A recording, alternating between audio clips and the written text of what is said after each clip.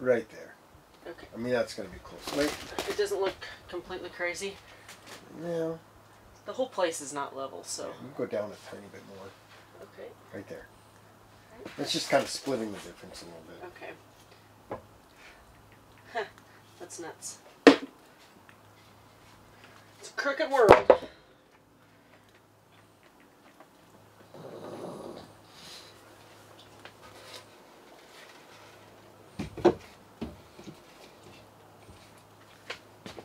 That looks a lot better. Mm-hmm. Which is crazy because it's way high on the left.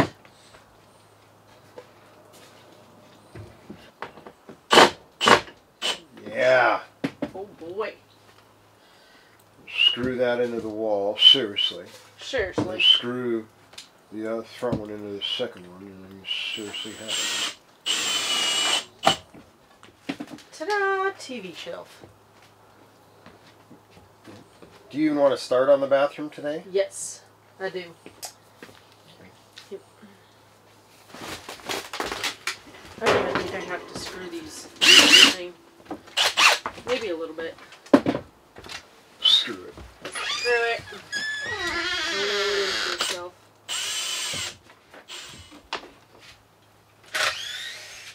Alright, so just got done building a little shelf for our TV. It was just sitting on the hutch below it, but when you're in this small of a space, you need to make the most use of it and make it functional. So yeah, that's why we built a shelf for the TV, because we come in and set our gloves and our hats and all of our crap down on top of this little hutch. So yeah, there it is.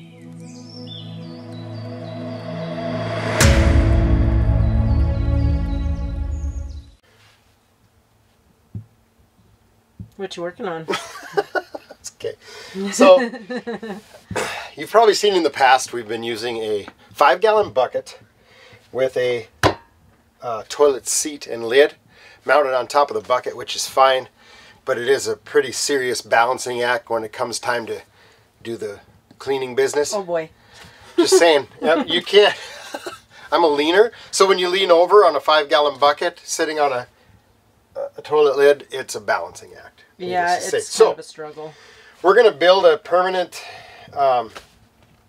little fixture here that has a lid that lifts up, and the 5-gallon bucket goes inside. We kind of debated maybe putting a door here so it can just slide in and out, because we know how messy it can be to try and lift a 5-gallon bucket out of a container. So it might just be a door that opens up here, and then the 5-gallon bucket slides in and out. So yeah, we'll figure it out as we go. There's no real plan here, just and that's the thing. It's 10 people could build this, and it's going to look 10 different ways. So there's no right or wrong, just whether or not the business gets done. Yeah, and you don't tip over, because that gets messy. It does. Yes. Now the most important thing though is that you build this high enough that your 5-gallon bucket fits underneath. Right, that is important. Yes. So first step, measure bucket. Measure bucket. Mm-hmm. Yep. Go off of that. Yep. I'm going to measure the bucket. Okay. Does anybody know the standard height of a 5-gallon bucket? That's a good question. In case you're wondering, it's right at 14.5 inches. There you go. Lots of little projects today. So this is going to have to be mounted independently. Otherwise it's going to stick out too far. I like that. So this will have to fold up. Okay. And then, I still think we need a door. It's going to be so much easier than lifting it out of that. Make sure the door opens this way though. Mm-hmm. Okay. So then you just take and slide it out. It's going to be a lot easier that way. Then lifting. Yeah. Yep.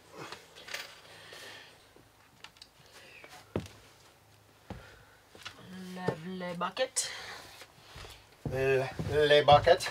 Le toilette. It still doesn't seem square, but The whole place really isn't square or level, well, so. unless this isn't 23.5. 23.5. Mm-hmm. Does this look square? It's because this wall isn't square. And it tips it. That's okay. I mean, it's built in. It's just what it is. Slide that thing in and out, make sure.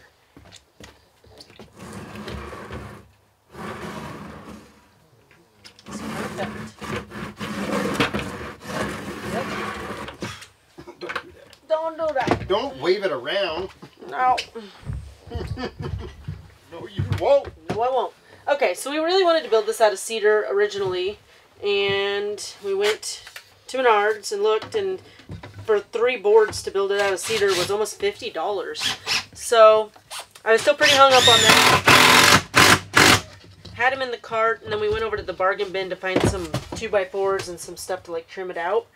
And we ended up finding basically everything you see here. I think it was like $18. So I'm pretty cheap. So I'd much rather spend $18 than $50. So we ended up with pine, just like a shiplap, and I'll eventually stamp it, make it look pretty. Forget the cedar. How is it? It's about as good as the rest of the place. Shabbin quality.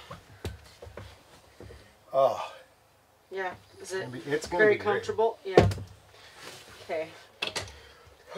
Okay, so I need to decide, do we like, I think I want to use the big ones.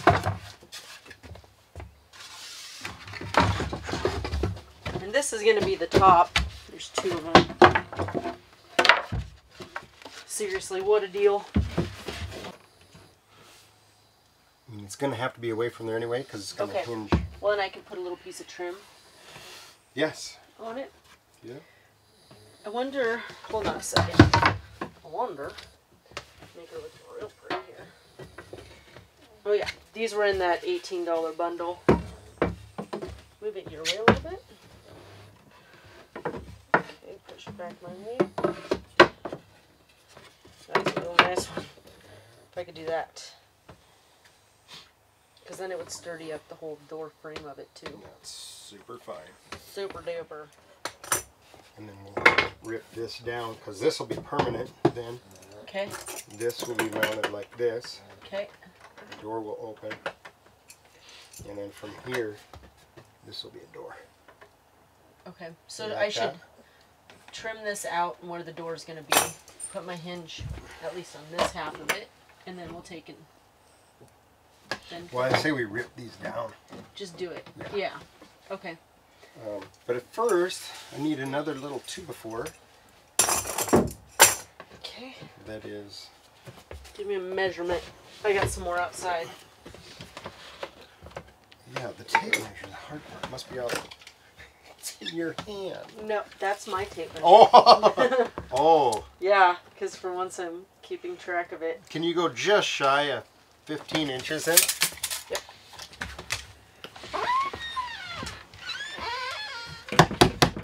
Yeah, I'm going to put a piece of trim on the edge of this.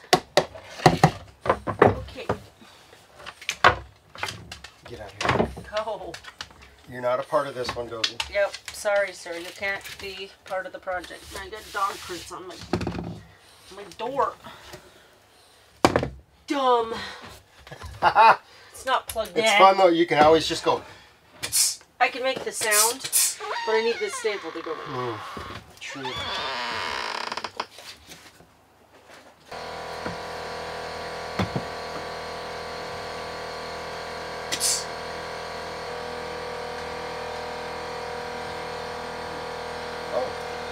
What do you think? Can we go? Oh, shebang. On the floor. I hope not. Now. Come on. Remember, they were basically free boards. I mean, they were 69 cents. They for were a reason. 69 cents. Yeah.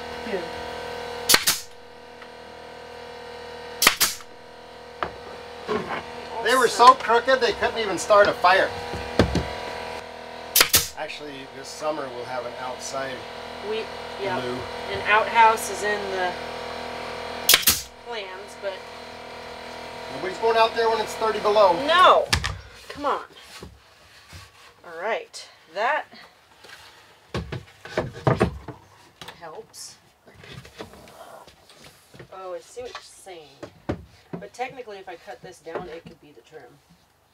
If you want to be technical. Technically. Nobody's ever going to see that side.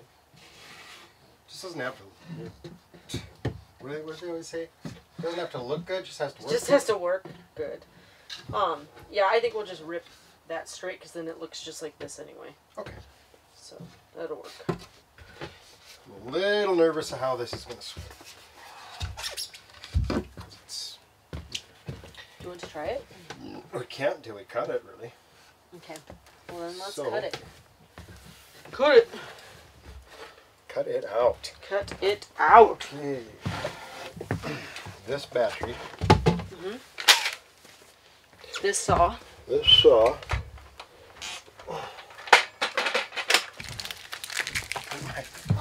Battery might be in I think I got you covered here. the skill saw. I gotta use that giant thing. Hey, My arms aren't big enough to do use not that. make fun of my tools. So heavy. So heavy. It's not. It's not? It's not. Should be good. Split. Ow! Oh, This drill. it's not the drill. Now, we do want to. I don't know how. Yeah. Definitely want to hold this end up. Okay? And then keep an eye on this gap. Okay. More importantly, the gap is close. You And know then what I'm saying? when we put our top on, it's got to clear it up here too. Yes, it does. Yeah. So that's all the things you're in charge of right now. It's a It's lot. a lot. It's a lot. I think we need to trim it down. What do you mean? Well, so when this sits on here, I think it's going to be a really tight Okay. open. Whatever this is, I think just cut it straight So across. you don't have to really trim it here, just mostly this end. Yeah. Okay. A little level to draw a line. No. Here. Take it. No. Oh my god, fine. He's gonna wing it. Alright, so here's our progress so far. We built a frame. And we have our hinges on. And he's cutting the door down just a little bit so we make sure it swings open nice and easy. What do you think? Oh boy. How you like that gap? I just want it the same. Down just a Oh, you're going down, I'm going up. little. Okay, I think. Right there. Okay. Do not move. I'm not going to. Let's try that then. Tootsie, so helpful. Yes, I'm happy with that. All right. Awesome. Super sweet. It is super sweet. Super sweet.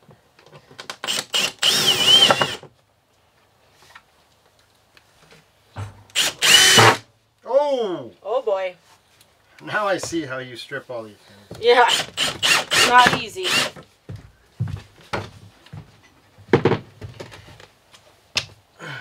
What do you think, though? That's your new kennel. Okay, kennel up. Kennel up. Get in Go there. in there. Get in there. Kennel. Yeah, I'm not getting in there. No way. Meet my boy.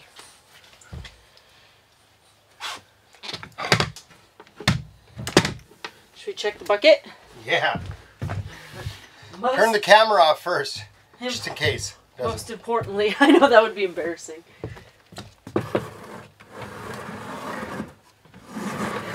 Oh yeah, look at that.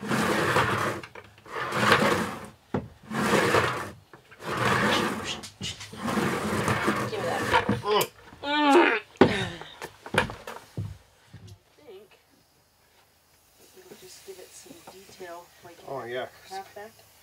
There's gonna be a lot of people right here You know what? to see this.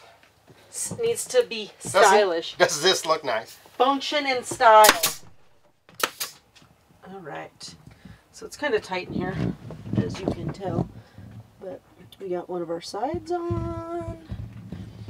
And our front door on. I'll show you. Pretty fancy. So I positioned the stool lid in the appropriate position. And Oh even, boy. yeah, I mean, it just feels right. Does it? When it feels right, So nice. you know it. Yes. So, yeah. You trace the... So then I put this where I love it.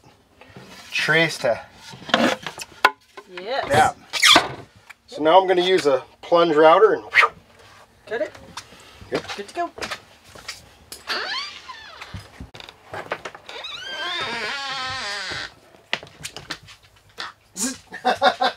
Seriously. it's wet out there. I got this awesome router for Christmas, and I love it. How is it?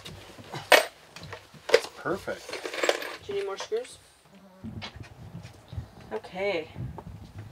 It's official. We have a much more functional and pretty new. I think it's Dozy approved. And I got this old like barrel, tiny little barrel. I suppose it's a little more, maybe 7 or 10 gallon barrel. It's pretty old. Found it, I don't know, in the woods somewhere in Missouri. And I got this cool scoop for our sawdust. And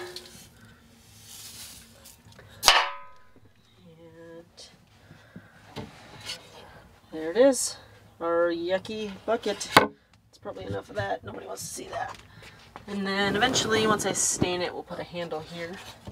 Then you can just open this, pull your bucket out, and dump it in our compost barrel.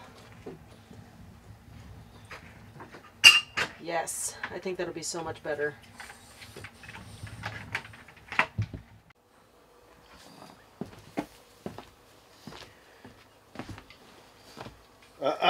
What? What are you doing? What is that? Are you ready? Oh, is that what we're doing? Yeah. Cheers. Cheers. How come I'm always so tired when we're up here? I don't know, because we constantly work, Yeah. probably. Yeah. It was another productive day. We're not quite done. We still have to unload all the firewood out of our truck and find a place to stack it. But so far today, I made a TV shelf. I hung some hooks up to make things a little more functional to hang stuff. Found the dog. We found the dog. Herman was lost for a little bit. We're not sure how long. We're not sure how long. He was missing, but he was warm. He had a sweatshirt on and his diaper, and he's good. He's happy. He's back. He's sleeping in the bed now. And then we took on the project of making our new toilet, our composting toilet. We did it without a plan, and I think it turned out pretty good. I think it did. I mean, you gotta think on the fly and adapt as you go. But I think, yeah, it's going to be very functional, and I'm not going to need to do a balancing act anymore. Right. So I'm pretty happy about it. Right. This morning I made a composting barrel.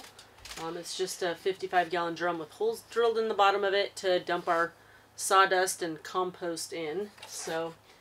And what do you do with that? Like, does it just eventually come topsoil? Is what? Yes, that's what I understand. I've not ever done this before, but from everything I read on the internet and Googling and YouTubing and Pinterest, the best thing I could come up with was a 55-gallon drum system. So I guess I'll find out in a few months how it is working.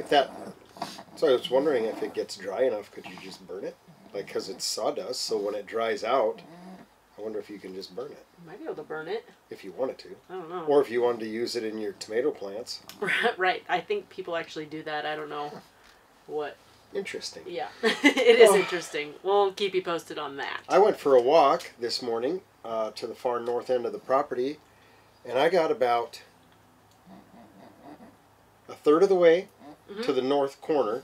Okay. And Herman decided to chase me and got halfway there, and the snow out in that food plot is up to my knees. So he can't even walk. So guess what I had to do? Yeah, you had to carry him all the way back. Yeah. Such a little stinker. High maintenance, I Oh tell you. You got to have them. And what else did we do? It seems like we've done a lot more than that. I don't know why. Yeah. It's just, you know, because of the weather, it's made it more difficult. The fact that we still have a makeshift lean-to off the east side of the cabin With the tarp. it's just a 15 by 20 tarp, and what about every hour we have to clean all the snow and ice off of it because it gets too heavy to. I mean, you're talking all our hand tools, all our power tools, all our wood, all our sawhorses, everything is underneath that tarp. a tarp. Yes, and then we're trying to work underneath that tarp on top of that, which has kind of been difficult. Yeah, But for sure. But it's done. Yeah, It's done. beautiful. I love it. It's very functional. Oh, I'm so excited. Yeah, it'll be nice. Really nice. So now all we have to do is unload an 8-foot truck box of firewood. Oak. Oak. It's heavy. It is heavy. It is It heavy. smells good. It does smell good. It burns efficient. Very efficient. I yes. mean, yeah. It's past 3 o'clock and we've only put about 4 pieces in there. And it's in the upper 80s with a window half open on both sides of the cabin. Yep. And then last night, we both slept pretty good. At the beginning, it was really hot. We're learning the stove. Yes. And not only learning the stove, but now also learning how efficient it is on a good hardwood. Right. So I think tonight, probably no wood on the fire later than 8.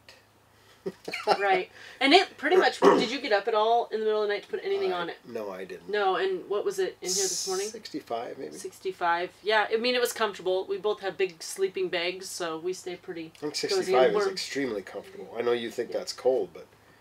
It's not, it must be a little bit cold because Herman was in my sleeping bag this morning with me. That's your fault.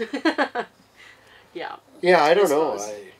I would like it to be 65 at all times, honestly. I sleep better. Yeah. I had to get it under 80 degrees, I had to open that window all the way. I'm surprised you didn't wake up for that. I didn't. Nope. I slept really good. It was nice. Yeah, it's nice. Mm-hmm. It's a really heavy, wet snow. You know, a lot of the snow that came down yesterday is gone. It's been raining on and off and just kind of misting today. It's not, like I said, not great work conditions. I can't imagine what the roads are going to be like. We're going to go visit some friends here in a little bit, and I mean, I don't know, freezing rain. Yep. Dropping temperatures. Could be interesting. Yep. Oh, good job. Good job. Yeah, it's a good day.